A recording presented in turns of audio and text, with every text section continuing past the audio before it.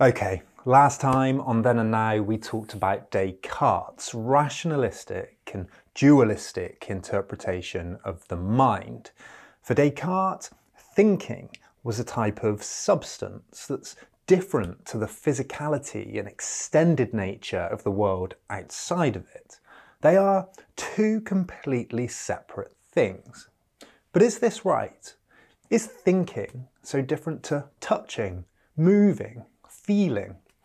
The neuroscientist Antonio Damasio argues no, and 1994's Descartes Error is an increasingly accepted theory of how brain and body interact, and it's based on studies of people with prefrontal brain damage, specifically here somewhere in the ventromedial prefrontal cortex. People with damage in this area, people like Phineas Gage, a railroad worker who was impaled by a metal bar in 1848 but survived, often have curious symptoms. They have relatively normal cognition, can still act like reasonably normal people, but become antisocial or are unable to make simple personal or social decisions. Gage, for example, according to a doctor, was gross, profane, coarse and vulgar to such a degree that his society was intolerable to decent people. His personality, according to all his friends, had completely changed. Damasio draws on contemporary cases like this to make a radical argument. Thinking rationally requires emotion. He outlines what he calls the somatic marker hypothesis. Somatic here meaning bodily. And in short, he says our rational decisions derive as much from our bodies as from our minds. Okay, let's explain. First, what is reason, logic, and rationality? Think about your decision-making process, whether it's choosing what to have for dinner or deciding which job to go for. To be rational is to think about the advantages and the disadvantages of each prospective decision, to weigh up the consequences, and to think in terms of if-then statements. If I do this, then that, or this might lead to that. We make these decisions based on imperfect knowledge. We don't know exactly, we'll have to predict whether one job will make us happier or better off than another, or which turning to take when we're out driving our car. Damasio argues that feelings play a central role in this process. He writes that feelings point us in the proper direction, take us to the appropriate place in a decision-making space where we may put the instruments of logic to good use, and that emotion, feeling, and biological regulation all play a role in human reason. But what is feeling? To understand this, we have to think about our body's relationship with the brain. The brain and the body are integrated. They're connected and constantly communicating through biochemistry and neural circuits. This happens through sensory and motor nerves which carry signals between body and brain, and also by chemicals that are released into the bloodstream, hormones like adrenaline, for example. Damasio writes that the central nervous system is neurally connected to almost every nook and cranny of the body by nerves. A photon hits the eye, signals shoot to the brain and back. He writes, the organism, constituted by the brain-body partnership, interacts with the environment as an ensemble.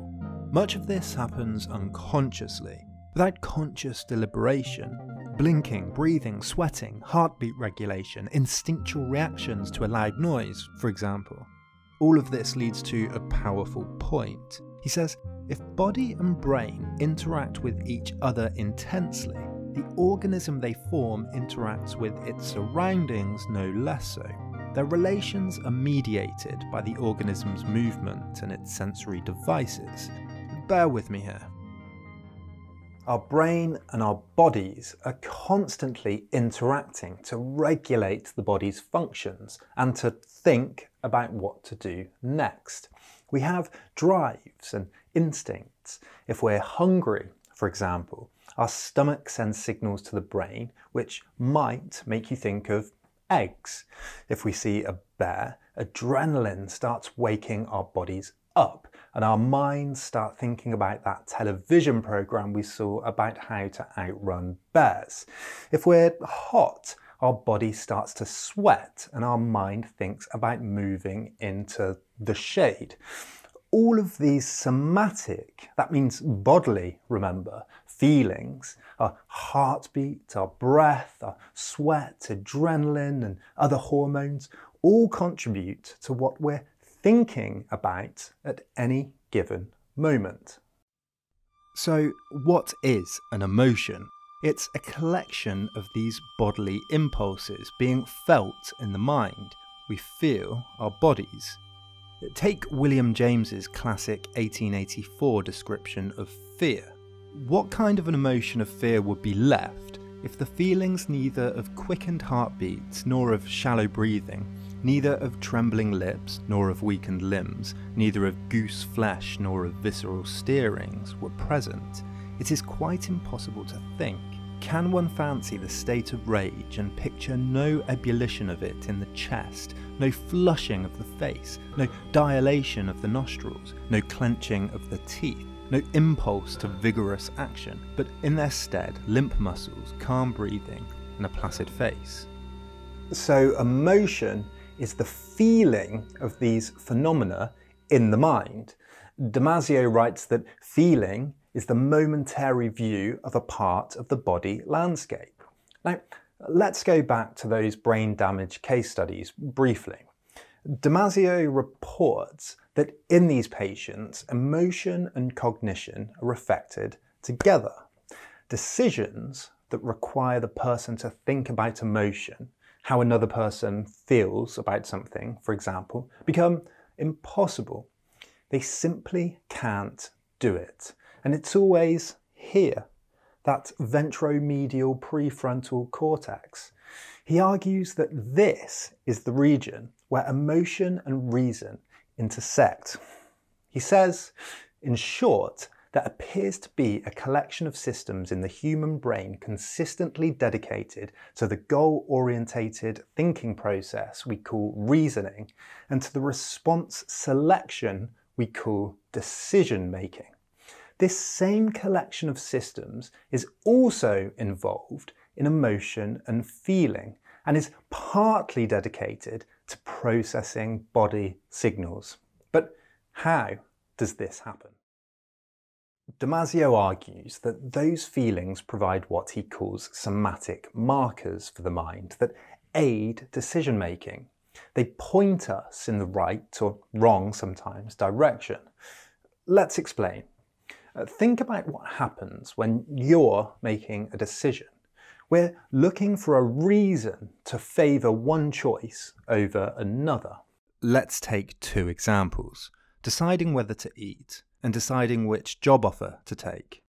Deciding the first, whether to eat, can be relatively simple. It's 1 PM, my stomach's growling, I have eggs and bread in the cupboard, I'll eat. You have what economists call complete information. You have all the necessary information to make a decision easily. But take a more complex problem, like deciding which job offer to take. There's a lot you don't know. What's the team going to be like? What will the day-to-day be? Will it be fulfilling for me? What about the location? What they expect from me and I from them? One job has this benefit while the other has this disadvantage. We're making a decision based on incomplete knowledge. The rationalist view, what Damasio calls the high reason view, suggests that our mind is like a computer. We're running through all of this complete knowledge about the job, the commute, the career prospects, the people we might be working with, the location, while weighing up the advantages and disadvantages as if it's a ledger. But Damasio writes, you will lose track. attention and working memory have a limited capacity. So this is where somatic markers come in. He writes, before you apply any kind of cost-benefit analysis to the premises and before you reason toward the solution of the problem, something quite important happens. When the bad outcome connected with a given response option comes into mind, however fleetingly, you experience an unpleasant gut feeling. Because the feeling is about the body, I give the phenomenon the technical term, somatic state. He goes on, the somatic marker forces attention on the negative outcome to which a given action may lead and functions as an automated alarm signal which says, beware the danger ahead if you choose the option which leads to this outcome.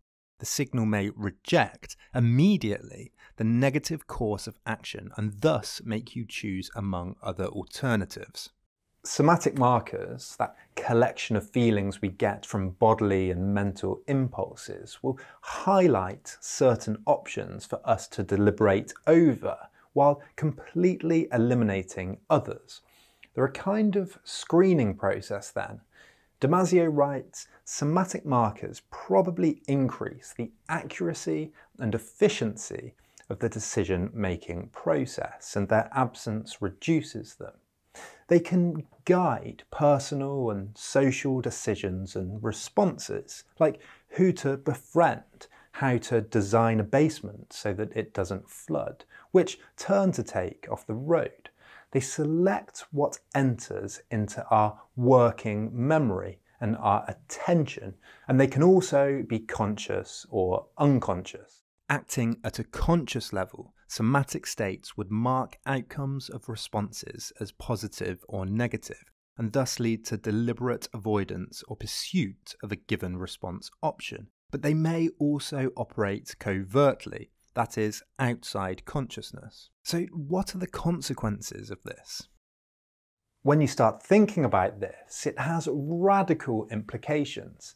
First, it means that the mind and the body are inseparable, but it also means that the mind, the body, and the wider environment are inseparable too. He writes, the idea that it's the entire organism, rather than the body alone or the brain alone, that interacts with the environment is often discounted, if it's even considered. Yet when we see, or hear, or touch, or taste, or smell, body proper and brain participate in the interaction with the environment. It also has radical implications for the study of politics and society.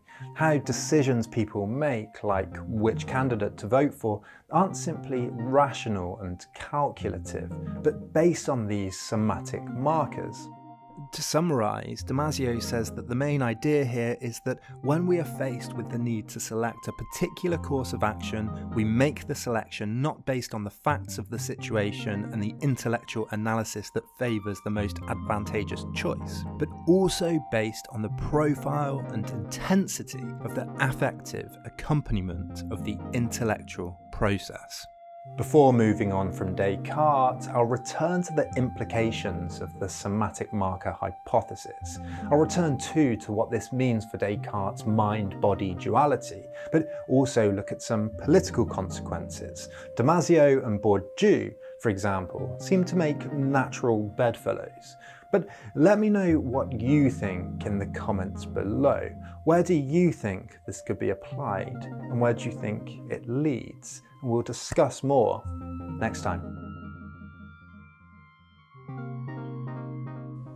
Hey everyone, I feel very lucky to be able to say that I'm finally at the point where I can commit full time to making these videos. It's a great honour to be able to do that. I absolutely love doing it. I'm going to make 2 or 3 videos a month and continue to improve the quality and the research and do a few more experiments and chats and rambles in between. But it is a time-consuming job. It's a full-time job and it is just me. So unfortunately right now Patreon is still the only way that Then and Now survives. So if you get any value from these videos whatsoever, then please consider pledging $1 or $2 on Patreon. If you pledge $5 or $10 or more even, I will add your name to the credits. I will put scripts and the audio, and at some point the videos out early for Patreons only. So if there's anything you'd like to see there, then please let me know. But if you can't afford that right now, then of course it's enough to just press like, subscribe, share,